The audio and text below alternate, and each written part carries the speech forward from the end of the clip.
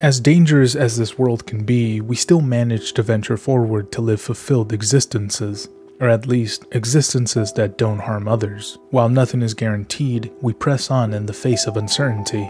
As such, the members of the Camm family departed the morning of September 28, 2000, from their home in Georgetown, Indiana. David went to work and was planning on playing basketball afterwards from 7 to 9. It was Thursday after all. He did it every week. While his wife took their 2 kids to school, then headed to her job.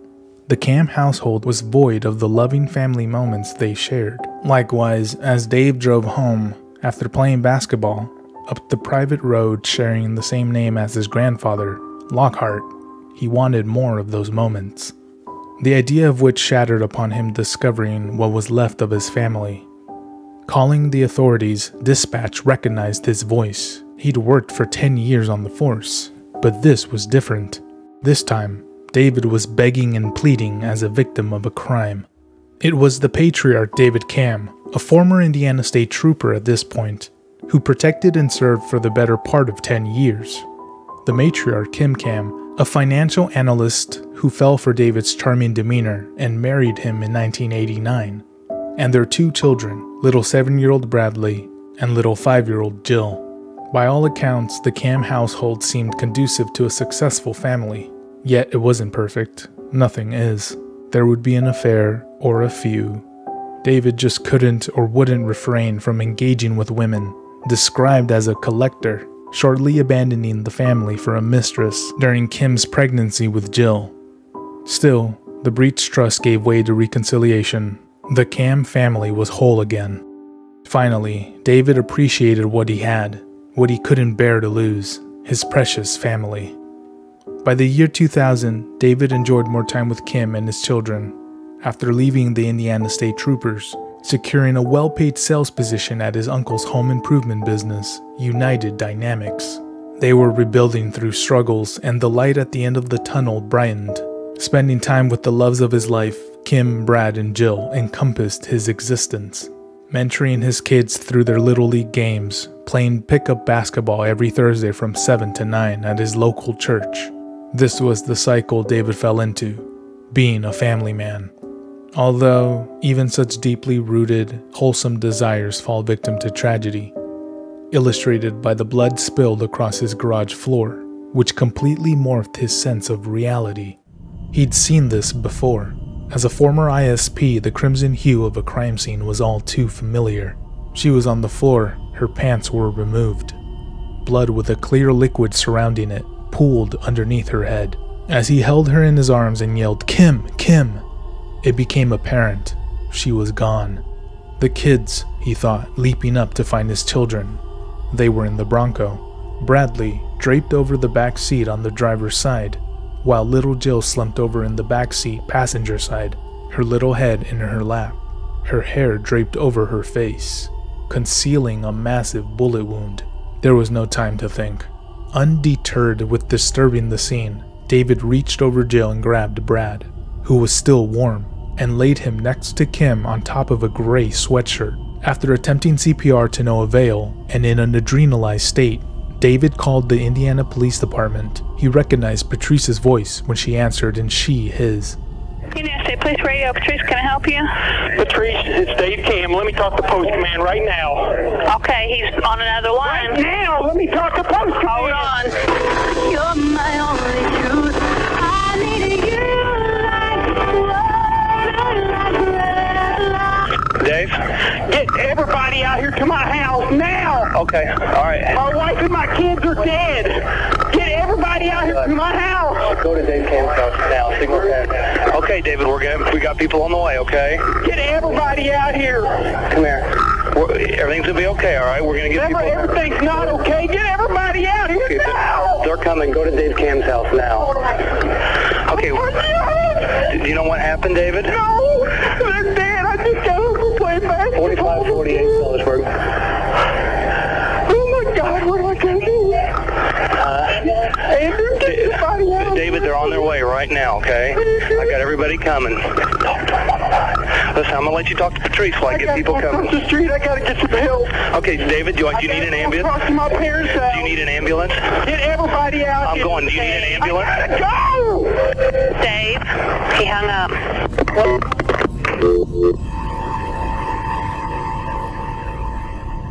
Subsequently, bolting to his grandfather's home, who lived right across the street, his uncle Nelson, who served a 30-year career in law enforcement, was taking care of the senior.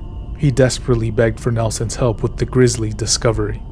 Yet, there was no amount of law enforcement experience that would prepare Nelson for the sight. Even less so as he pulled David out of the crime scene. He was inconsolable, writhing on the floor in agony. There was nothing that could be done. The sound of sirens grew louder. The thoughts of the people David once called friends overshadowed the reality that these were some of the final moments he'd be a free man. Police recognized their old friend David. They also recognized what was left of his family was callous disregard for human life. "You know we have to clear you first," one officer remarked. It was Sean Clemens, one of his closest friends leading the investigation, stunning David with how direct and seemingly insensitive he sounded. His family was just murdered. Still, he understood it was just the process. "Sean, just do it right," he retorted, still trying to comprehend the totality of everything. They were recreating what could have happened out of every detail that told a part of a greater narrative. Another crime scene investigator, Jim Niemeyer, worked past cases with David. He knew him well. Yet, within less than 5 minutes on the scene, he'd already determined this was David Camm's doing. Although, majority of the time the spouse is responsible, it's not always the case. Still, the looming cloud of suspicion was beginning to form around David. Then, a prosecutor by the name of Stan Faith arrived on the scene. He knew David and David knew him. Their relationship was less than friendly, but they were professionals. Stan also knew, or at least thought, that the gravity of the triple murder, which shook Floyd County, called for help outside the Indiana law enforcement. A renowned blood spatter analyst named Rod Englert. Rod had made a career from his prowess in analyzing blood spatter patterns and reconstructing crime scenes. Across 40+ years, he'd perfected the craft, and this was a situation all too familiar. However, he wasn't available to visit right away, and instead sent his protege, Rob Stites. As if under the influence of authority bias, riding on the coattails of a beaming recommendation, law enforcement gave Rob Stites free rein over the situation. Stites walked to the scene, noticing some key variables. Clear liquid surrounding Kim's blood, what looked like blood spatter on the door leading to the garage, bleach and a mop bucket in the sink located in the laundry room around the corner from the garage. Did David throw a water and bleach mixture over Kim's blood trying to clean the scene? Did high-velocity blood spatter leave behind an outlined silhouette of a man on the garage door? Sean Clemens certainly believed so, delegating the investigative process to the supposed blood spatter expert. These were some of the accusations David was now facing. Yet no fingerprints were taken, no DNA was tested. Inflated assumptions were driving in clear contradiction to scientific analysis. Even David's alibi witnesses weren't spoken to. 11 men who played basketball with David that night. There was a clear timeline for both Dave and his family that was ignored. Regardless, detectives were tunnel visioned on the subjective interpretations of Stites. He thought David annihilated his family. On the other hand, other key aspects of what was in the garage were strange. A gray Hanes sweatshirt, a fat palm print on the exterior of the Ford Bronco, Kim's shoes neatly atop the Bronco, and Kim's pants were removed. At least one of these clues gave way to a sexual motivation, though Prosecutor Faith navigated the investigation away from these key details. Relying solely on his own sense of assumption, the third-party investigators he inserted, and the protege, Rob Stites. They'd virtually solved the case. Now, they needed a motive. However, to David, the gray sweatshirt sounded alarms. He had never seen it in his life. Letters written on the back of the inside of the collar read, "Backbone." David unknowingly laid young Bradley atop it when he took him out of the car, his blood seeping into the fabric from the bullet wound in his torso, a bullet wound that severed his spinal cord. If he didn't die instantaneously, he would have done so slowly from internal bleeding. Yet, investigators tried to connect the piece of clothing to David, asking, "So you weren't wearing this when you came home from playing basketball?" "I'm telling you, I've never seen it before that day," David retorted. Along with a fat handprint left on the Bronco's exterior, the sweatshirt would serve as the foundation for David's defense, while the prosecution perpetually refused to follow up on the true significance of these findings. Then there was the shirt David wore that night. Stites found 8 blood droplets around the bottom left corner. They tested positive for Jill's blood. To him, it indicated backspatter from a high-velocity force, like shooting your daughter in the head. A later autopsy on her revealed blunt force trauma to her genitals. Was she suffering abuse all along, or did this happen at the time of the murder? To David, he wouldn't entertain ridiculous accusations. Still, it drove further suspicion for David Camm's claim that he didn't execute his wife, shoot his son, and leave a gaping hole in his little girl's head. The official affidavit submitted by Sean Clemens included signs of cleaning substance. David's shirt had high-velocity backspatter. A neighbor recounted 3 gunshots between 9:15 and 9:30 p.m. Kim's blood had signs of cleaning substance. Amongst other observations, it was the basis for charging David. 3 days later, on October 1st, 2000, they arrested him for the slaying of Kim, Brad, and Jill. David was now in a struggle for his life. The prosecution had a slew of details prepared to gut David. Testimonies of past adultery with various women, as well as the shocking discovery during Jill's autopsy, spearheaded a less than subtle smear campaign aimed to paint David as an adulterous, abusive murderer. In fact, the prosecution suggested David had an ongoing affair and killed his family because of it. To the jury, it served as the foundation for the rest of the trial.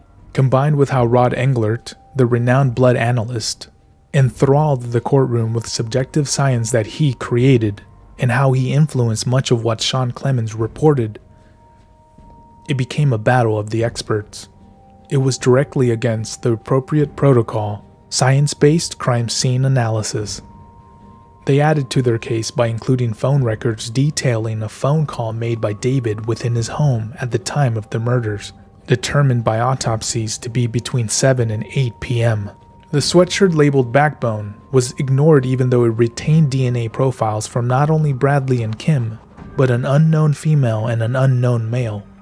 David's defense had given the DNA profiles to Stan Faith for testing, hoping CODIS, Combined DNA Index System, would return a match. However, the prosecution contended the DNA wasn't in the system, so it lacked relevance. So the defense poked holes in the prosecution instead. Residue on the garage door thought to be blood tested positive for motor oil.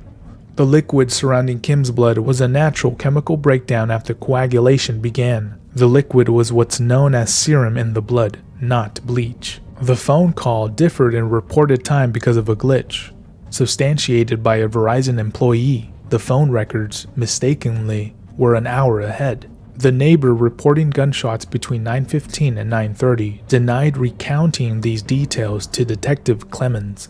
Finally, the theory of blowback on David's shirt, while consistent with high-velocity spatter, fell apart with the testimony of his defense analyst, Bart Epstein. Little tiny stains. Epstein believes the stains on David's t-shirt can look like high-velocity impact spatter to some people. But in this case, the number of blood stains could be as important as their size.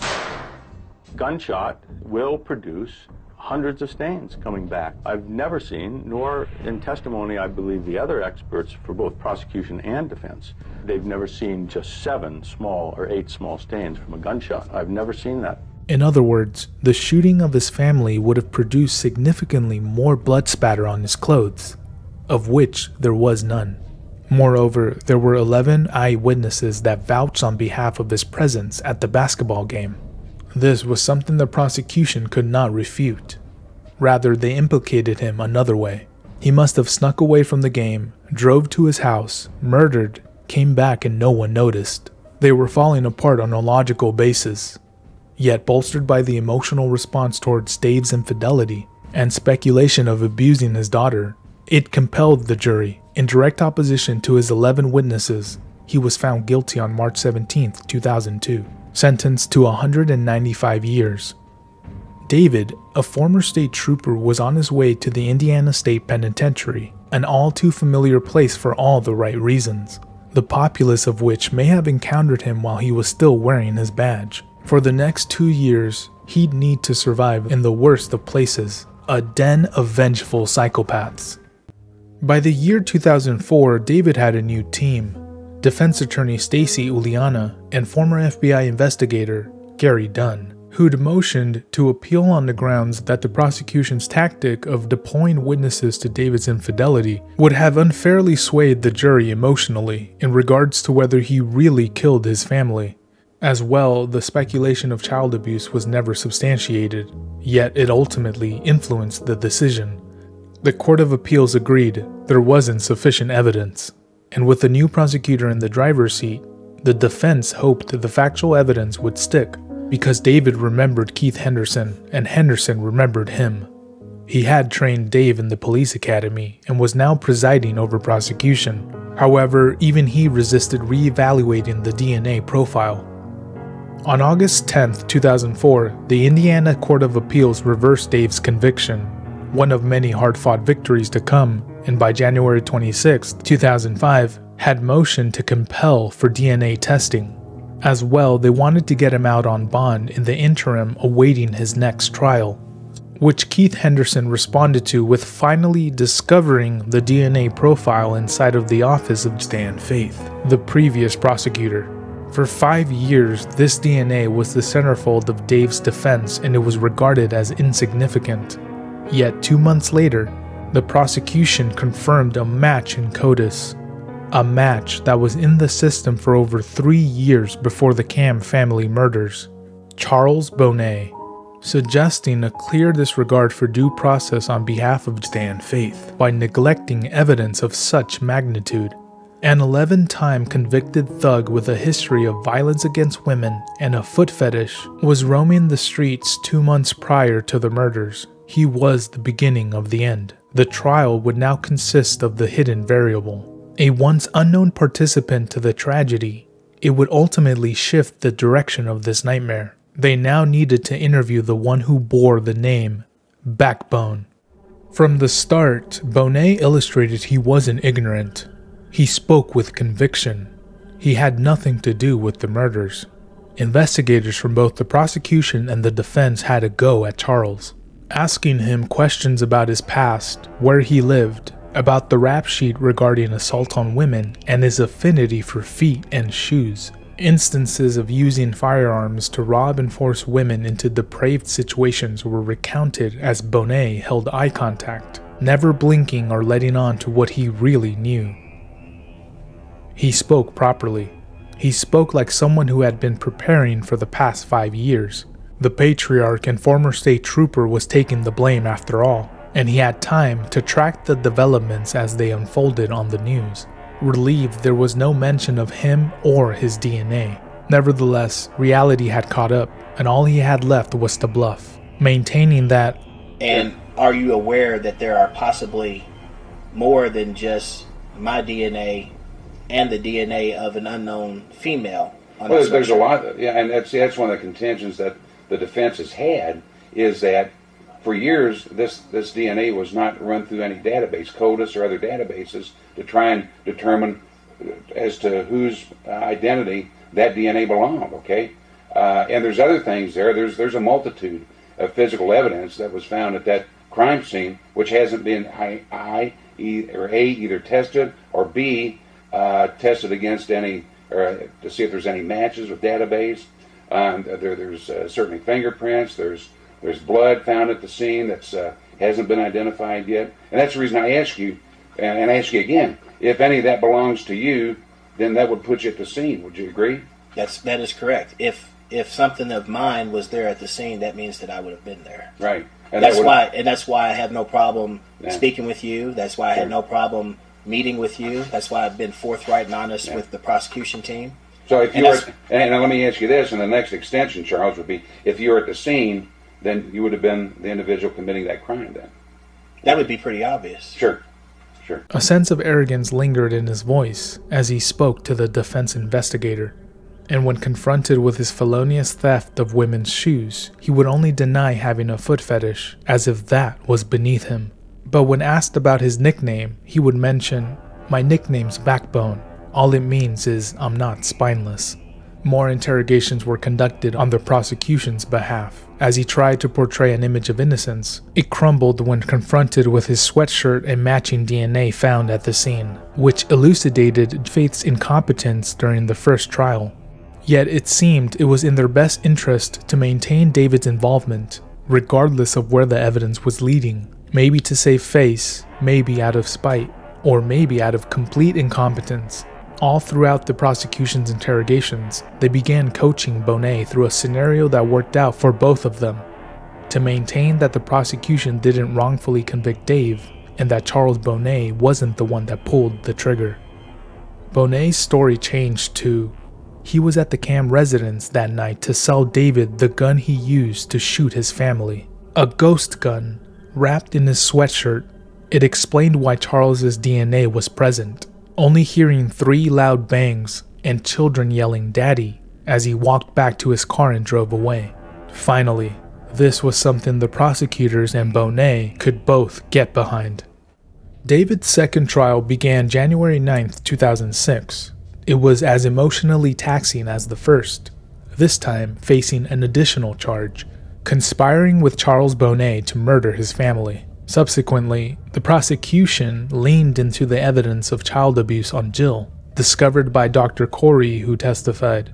What I can say as far as professionally, when asked what my professional opinion is, I can say that she has blunt trauma, that blunt trauma is consistent with sexual abuse, but it might be consistent with something else.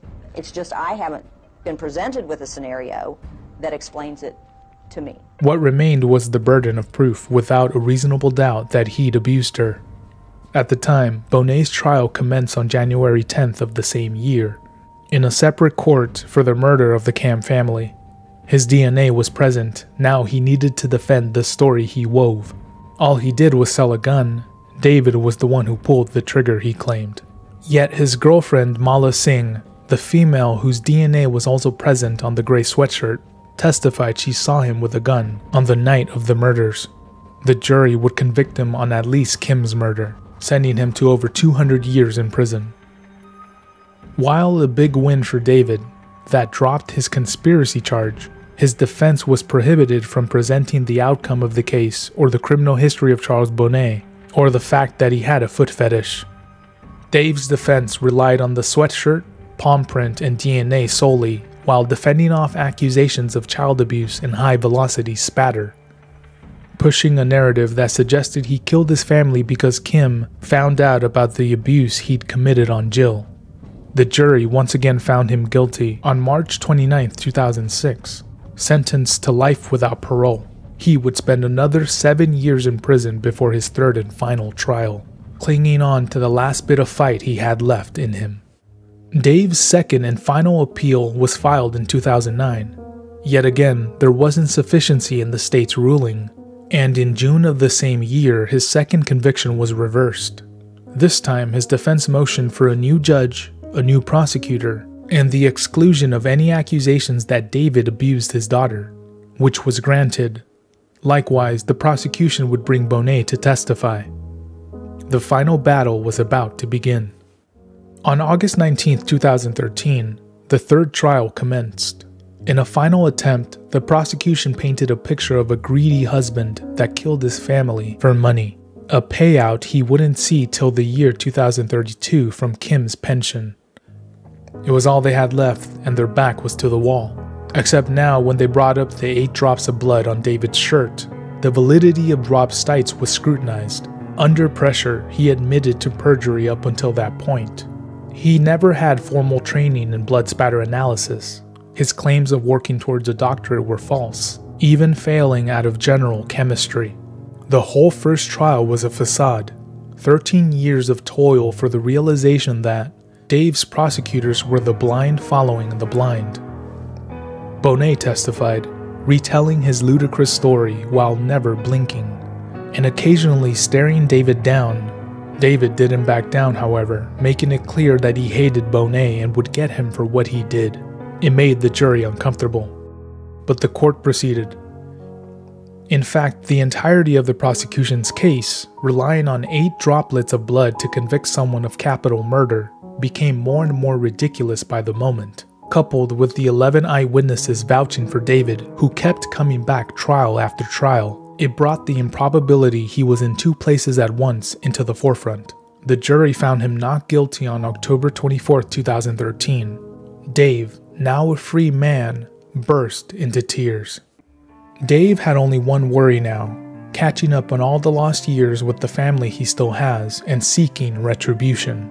Consolidating the state, the investigators, the prosecution, and the so-called blood spatter experts in a single civil case, he sued Floyd County in 2014, eventually settling on a $450,000 payout and an apology from Rob Stites.